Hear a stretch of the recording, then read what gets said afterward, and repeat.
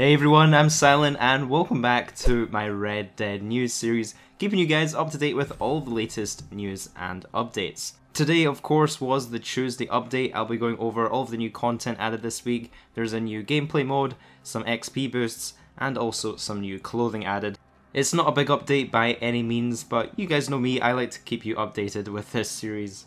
So first up, let's go over the new clothing items. There's 4 new clothing items this week. You can check them out on the catalogue or head to any tailor to see them on your character. First up, we've got the winter shotgun coat. It's quite a long coat and will start at around $133. Next up is the Mantica hat. This one will set you back $141. Not a big fan of this one personally, especially on a male character. I feel like it looks a little bit weird. Next up is the Benbow jacket.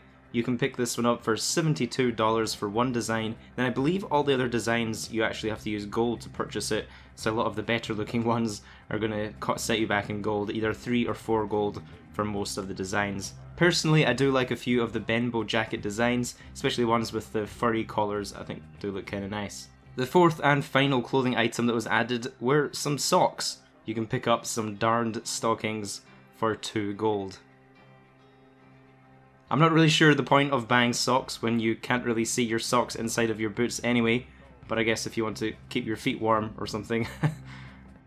The new game mode added this week is called Up in Smoke. You can access it from the quick join menu. Just go to the featured showdown mode and it should put you in a Up in Smoke match if you want to give it a try.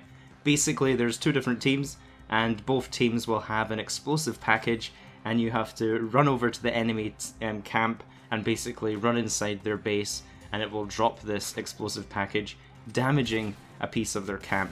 You'll win this game mode by either destroying your enemy's base completely or by the end of the timer goes down, whoever has the highest standing base. The gameplay you're watching on screen is a match of Up in Smoke in case you want to see what it looks like before jumping in and seeing if it's worth it. I do think it's kind of fun. If you're a PvP player, it's definitely worth switching it up and giving you a new showdown mode to play, but it's definitely not a game-changing feature. Unfortunately, there's no free items for logging in this week, and the XP boost this week is also a little bit meh in my opinion. The XP boost is getting 30% more XP when you're leveling up ability cards, so it won't be ranking you up faster like we had last week. It's only going to be ranking up your ability cards faster. So if you've leveled up an ability card to level 2 and want to get to level 3, you're going to be earning XP 30% faster. Most of my ability cards are already leveled up because I do quite a lot of PvP in Red Dead Online, but I guess if you're not a big PvP player, this could be a good chance to hop on and quickly upgrade a couple of your cards. Let me know if any of you guys would be interested in me making a new video covering the best ability card setup currently in Red Dead Online.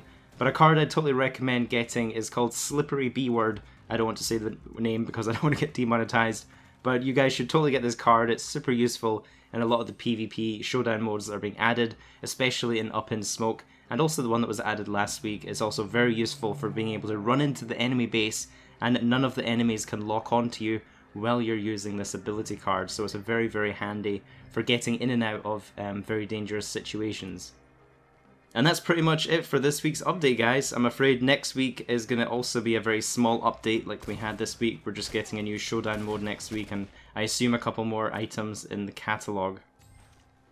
Rockstar did say they'll be giving us more information in the coming weeks on the next major update coming out in spring, so I'll be sure to keep you guys updated on that. If you watched this to the end, I'd really appreciate if you could leave the video a like. It really helps support the news series. And go ahead and subscribe if you haven't already so you don't miss out any future breaking updates. Have a great day, guys, and I'll see you in the next video.